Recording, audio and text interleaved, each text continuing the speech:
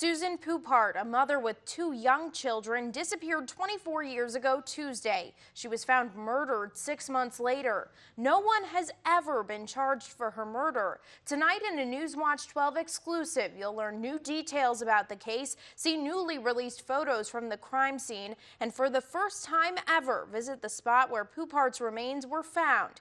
Investigators believe someone knows how she ended up deep in a Northwoods forest. I have a picture of Susie with her 2 children. As I've moved from office to office, I bring it with me. It's just to remind me that, that's an unsolved case. The cold case weighs heavily on Vilas County Sheriff Joe Fath, just as it has since 1990. He was one of the first people to investigate 29-year-old Susan Poupart's disappearance and murder. Now as sheriff, he hopes new forensics and new interviews will lead to charges and convictions for the Lac du Flambeau woman's murder. She was attending an after-bar party on Muckwa Street, and she left at the party approximately 4 a.m. Many people saw her get in the car with Joe Cobb and Robert Elm. One eyewitness told police 2 men forced Poupart into a car. That was May 20th, 1990, the last time anybody saw Susie. Both Joe Cobb and Robert Elm are considered suspects, as well as Fritz Schumann. His name came up in interviews after Poupart's disappearance. All 3 still live in the area. Cobb and Elm told investigators they were driving Poupart home, but they ended up dropping her off at the old Lac du Flambeau Elementary School, where the casino is now. Officers had conducted a number of interviews with people that were involved that over that initial time period didn't really seem to make sense. On Thanksgiving Day 1990, 2 hunters were walking here in the Chequamegon National Forest in Price County. They came across this area where they found Susie Poupart's purse, her tribal ID, and a jacket underneath this log. And when they pulled the jacket out, they found a human jaw. There were indications that the remains had been scattered by animals, and we didn't see that same indication in the clothing. Investigators believe Poupart had been sexually assaulted and left naked. They also think her remains were wrapped in plastic since they found plastic and duct tape at the scene. The remains had been covered by logs and brush. It appeared there was animal activity that dispersed the remains, and the vast majority of the remains were not recovered. Investigators think one of the suspects used to hunt in the area where the remains were found. But at the time Poupart's remains and belongings were found, DNA technology didn't exist. That's why the sheriff's office is resubmitting evidence for DNA analysis.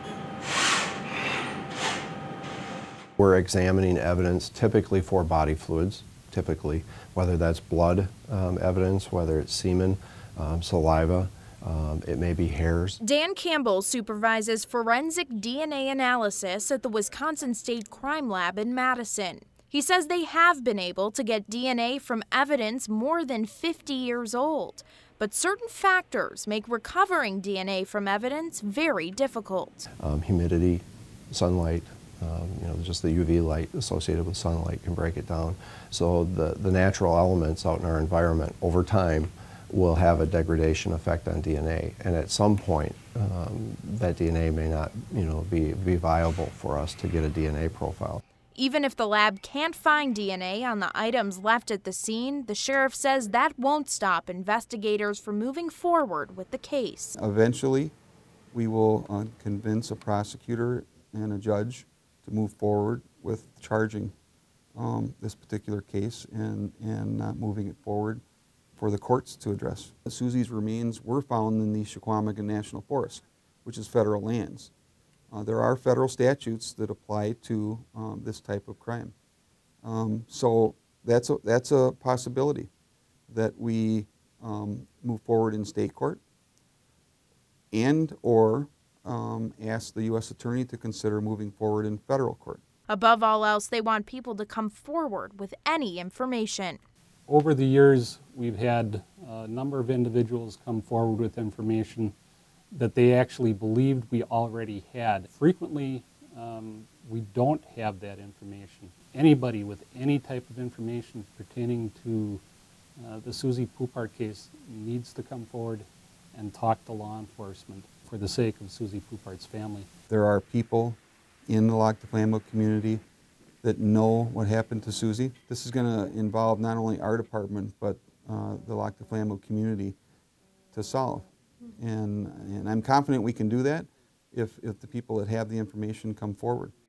Investigators are conducting new interviews. A new special agent for the Division of Criminal Investigation has been assigned to the case. She's even working out of the Vilas County Sheriff's Office. Sheriff Fath believes even if DNA isn't found on the evidence, they could move forward with a circumstantial case. He points to the recent conviction of Mark Buckeye for murdering his wife Anita in Lincoln County. If you have any information related to the disappearance and murder of Susie Poupart, call the Wisconsin Department of Justice, Division of Criminal Investigation, and ask for Special Agent Tammy Augsburger.